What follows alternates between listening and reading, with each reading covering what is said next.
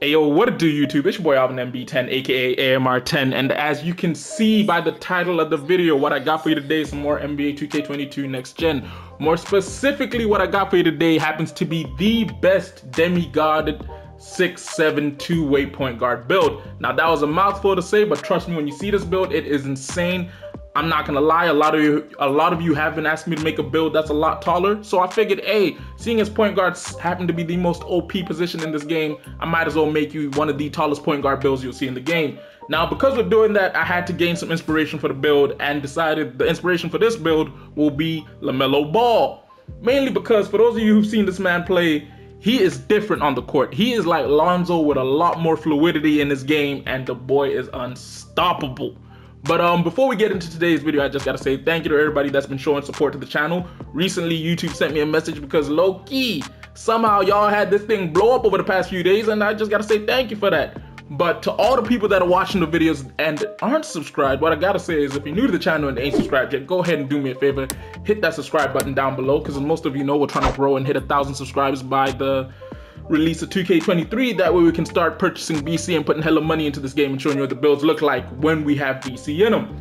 And if you like today's video and you want to see more content like this, whether it be NBA 2K22 gameplay, NBA 2K22 build videos, or just generally anything, go ahead and do me a favor, drop a like on the video because it lets me know that you actually enjoy this content. And if you don't like the content, do me a favor, also drop a dislike, you know what I'm saying? It lets me know you don't like the content.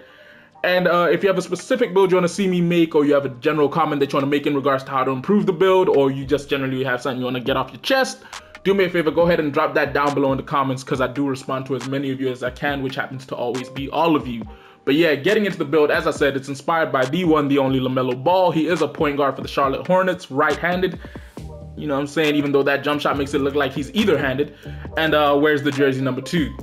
Now, height-wise, Lamelo does come in at about 6'7" and weighs about 180 pounds, which I'm not going to lie, for a guard is really light because John Morant's like 5 inches shorter and weighs 6 pounds less. But wingspan-wise, we'll be putting it up to a 6'9" wingspan just because anything below that doesn't allow us to get gold pickpocket because you require an 86 steal for that. And then body shape-wise, we will be going with compact because he is skinny in frame, but he does have a little bit of muscle to him. Now, because it is a Lamelo Ball build, the first things you got to mess with is the playmaking. So we're going to max out the ball handle to an 85, speed with ball to a 78, as well as the pass accuracy up to an 85. Because if there's one thing you can say about Lamelo, his ability to read the floor and get the ball where it needs to be is impeccable. So, you know what I'm saying? You got to make sure that playmaking is up there with the upper echelon of point guards. Now, in total, this allows us to have 26 playmaking badges along the lines of Hall of Fame glue hands, break starter, downhill, which I'm not going to lie, Hall of Fame downhill does apply to him, as well as gold bullet passer, gold handle for days, gold tight handles, gold stop and go, gold special delivery, gold space creator, and silver unpluckable and silver quick first step, and silver floor general. Now, obviously, if we did have a little bit more points to spare, we would upgrade this a little bit further to give him Hall of Fame on all playmaking skills because that is the majority of his game. But yeah, the second key thing to LaMelo's game happens to be his ability to, you know what I'm saying, his jump shot. I'm not gonna say the word because YouTube apparently hates when you say the S word that ends with the H-O-O-T, but we will be saying Lamelo Ball happens to be one of the nicest jump shooters to have come out of the draft last year, outside of, you know, maybe Anthony Edwards and them boys. But yeah, you know what I'm saying, the boy won Rookie of the Year. Now, the first thing we'll max out will be his 3-ball because majority of people in the park do mainly just shoot threes. You rarely see mid-range jump shots, and giving us an 87 3-ball. And the next thing to put up will be his mid-range jump shot, where we will put it up to an 80. This is mainly because we want the ability to get 27 shooting badges along the lines of Hall of Fame catch and shoot, sorry, not Hall of Fame, gold catch and shoot, gold circus threes, dead eye, hot zone hunter, limitless spot up, stop and pop, as well as set shooter. But also because we get Hall of Fame slippery off ball, sniper, lucky number 7, corner specialist, clutch shooter, volume shooter, and fade ace, and silver difficult shots as well as blinders, which, trust me, when you work it all out together, it really does do a lot. The next thing to mess with will be the finishing. Now, the key thing on these builds is everybody loves to have contact dunks because contact dunks in this game are one of the funniest things to see and most entertaining. So to get that, we're gonna have to put the driving dunk all the way up to a 92, as well as putting his vertical up to an 80. One thing I didn't know was with guards under 6'5", you do have to put this up to an 85 to get small contact dunks. I like to say a big old shout out to the comment section from the John Morant build because y'all taught me that, and I really never knew it before that. The next thing to mess with will be his driving layup, which we will be putting up to an 84, because for anybody who watches him play, he has a real nice touch when it comes to finishing at the cup. Let's just say it that way.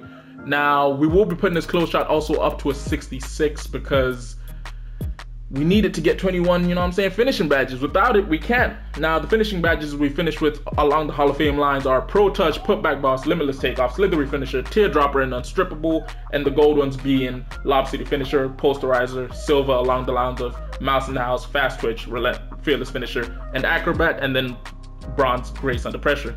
I don't know any point guard that really runs Grace Under Pressure. You tell me if you do, but if it were me, I'd go with Limitless Takeoff, Acrobat, Slithery Finisher, Posterizer, and maybe Pro Touch, depending on how many badge points you get. Now, the next side of the ball to really mess with is I'm going to put the physicals up, because I'm not going to lie, I should have done these initially. I will be maxing out his speed and his excel. Psych. I will be putting the speed back down to an 80, and then I will be putting his stamina up to a 90. This is kind of low for me, because for most of you who watch the videos know, I usually put this up to a 95, but trust me, for this build to be an elite two-way player, we cannot have everything that we really want. So the first thing to mess with will be his perimeter defense, which we will be putting up to an 86, because Lamelo is not one of the best defenders on the floor, but don't get it twisted, he will clap you up when need be. Then we will put maxing out his steal to an 86, because as I said before, anything below this does not allow us to get gold pickpocket. Then we'll be putting his block up to a 69. See, this is where it gets a bit strange, because the reason for this is anything below this does not really, like, it will make more sense once I get through the rest of the defensive stuff. But next thing to mess with will be his defensive rebound, for which will max out to an 81, and his offensive rebounding that I'll put up to a 70. And as you can see, anything below that would have taken away from the total badge count. Now, in total, this allows us to finish with 23 defensive badges. Key thing here being we managed to get Hall of Fame box. Pause. Meaning this build will be able to compete with anyone inside when fighting for rebounds, because if you get the right box out position, ain't nobody getting past you, as well as the ability to get Hall of Fame Hustler, Silver Intimidator, Gold Clamps, Pickpocket, Pick Dodger, Interceptor, Pogo Stick, Tireless Defender, and Defensive Leader, as well as Ball Stripper, and Hall of Fame Off-Ball Pest, as well as a little Bronze Chase Down Artist. If you really mess with this build appropriately, you could make it one of the best mini big man builds in the game. But yeah, that's just my personal saying. Now in total, what we have finished with here is 21, 48, 74, 97 total badge points. But if you do the +6 from passing the last 2 seasons, as well as the +4 from college, you end up with 103 total badge points. As you can see, evenly spread in great ways that you can really mess with. Now, when it comes to takeovers, me personally, with this build being inspired by Lamelo, the first thing I'd go for is team ratings boost, just because when he's on the floor, he manages to get his team to get going. And then, obviously, you could choose to go with one of the defensive badges if you really want to. But for me, as I said, inspired by Lamelo, we got to go with easy blow-bys, because when that boy gets past you, he gets past you. Now, what 2K says we have happened to build here is none other than a two-way threat, the likes of Lonzo Ball, DeJounte Murray, and Lamelo Ball. I see it from all three, because all three do play this way, and all three are great when it comes to either side of the ball. Now, you tell me what you think of the build down below in the comments, because personally, I believe this is one of the greatest Demigod 6'7" point guard builds in the game. Yep, Crumpton Oats, hit me up with that word Demigod again, I dare you. But yeah, if you like today's video, don't forget, do me a favor, go ahead and hit that like button down below. And if you're new to the channel and you ain't subscribed yet, don't forget to hit that subscribe button down below again, because as I said, we're trying to get to 1,000 subscribers for 2K23. And don't forget to drop a comment down below. I really do enjoy interacting with you guys. But yeah, it's been your boy Alvin MB10, aka AMR10. I'll catch you in a bit. Deuces.